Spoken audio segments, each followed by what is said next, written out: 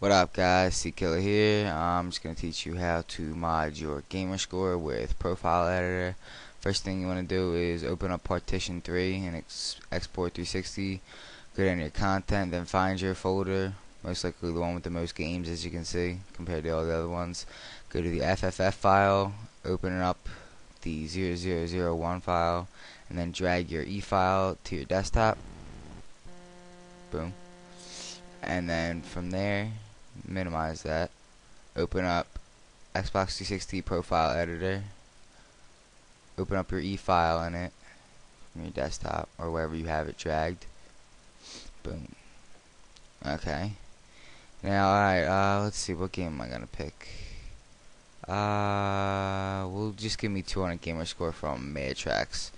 I'm gonna click, or no, actually won't do that. I'll give myself some GTA 4 achievements. We'll take this one, we'll make this offline. Do a wheelie lasting 5,000, we'll do that online. Counter 50 walk free, lose a 4-star wanted, we'll do that offline. Set. Okay, so now you file, save, then you can either close out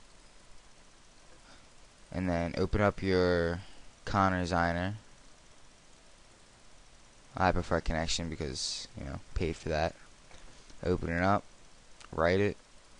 Let's see, we'll check if it's that's rehashed, resigned. Okay. Now we can close that, minimize that, open up export, drag the E file into export. Okay.